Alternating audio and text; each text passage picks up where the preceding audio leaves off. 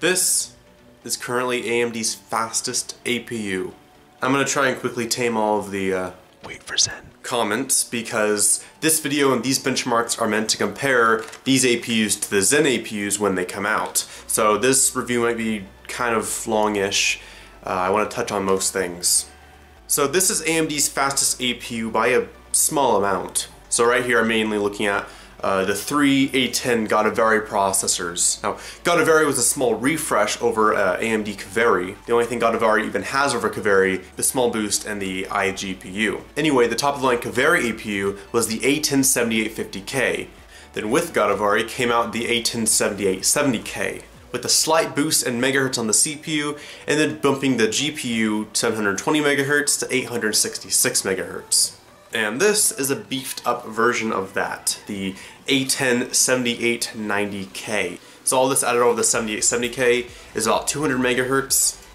And my favorite feature, the AMD Wraith cooler, which this is my first time using and I love it.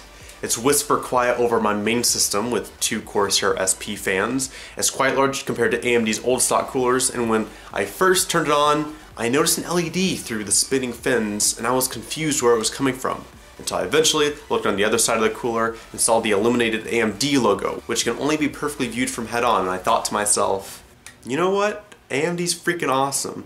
Now let's get into the specs. The A10-7890K has 12 compute cores, that's 4 CPU cores and 8 GPU cores.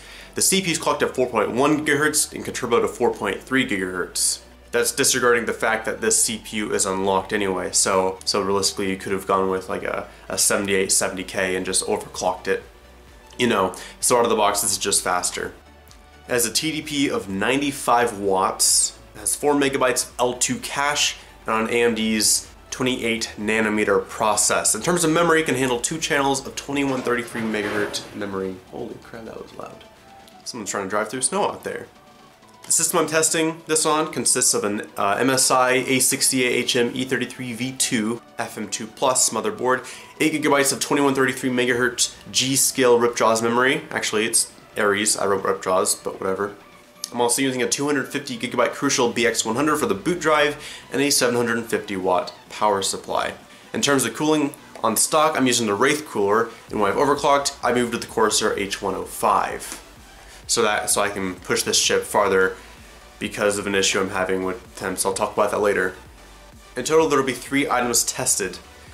First, you'll see the A10-7690, another quad-core APU with integrated R7 graphics that's clocked at 3.1 GHz. Second is the A10-7890K at stock speeds. And thirdly, we'll have the A10-7890K overclocked as high as I can get it, really. This isn't an overclocking motherboard. Not good overclocking support. I could go a little bit higher on the clock, but I mean, not like 4.7 gigahertz or whatever.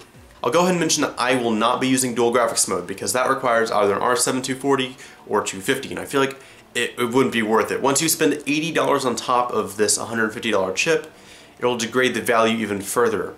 I think this chip would be great if you don't need to game heavily right now, and you want to throw a graphics card on much later from now, or if you don't need a graphics card at all.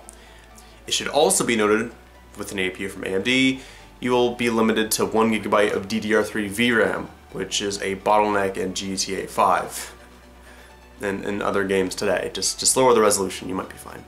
I also wouldn't recommend this chip because of the fact that it's an Athlon X4860K with a built-in GPU. So if you're serious about gaming, then this wouldn't be for you. It also should be noted that since new architectures from both AMD and Intel are on the way, I can't recommend this for the reason that it'll be outdated so soon. Lastly, this is the best FM2 Plus processor you can get. There's no upgrade path for this in the future.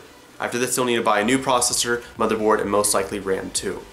I'm using a new method for benchmarking. I hope that's easier for you to comprehend. I don't know if you'd rather watch graphs or watch it this way. I feel like this is easier to see. Actually much easier for me to make too. First, we'll run through my usual benchmarks. These are typically more demanding games, after which you can jump to some lighter titles, something more reasonable if you're considering an APU.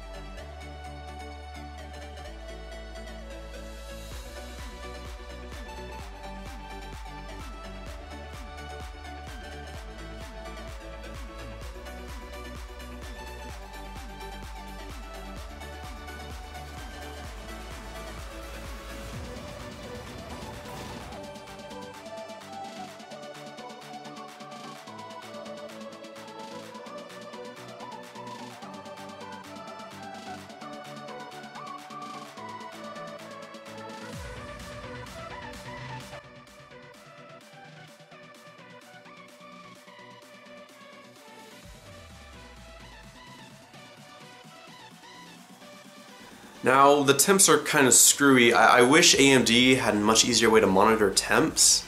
Thermal sensor or whatever is all off. So take these temps with the biggest handful of salt you could find, because they're off. They're definitely off. And I've had people saying their temps were over 100 degrees and like they weren't overclocked heavily at all. I was also thinking I could pair this processor with like my GTX 970 and then compare that to my i5 with the 970 to see how big the gap is between like Godavari and like Skylake or Haswell or whatever. But I could do that in another video.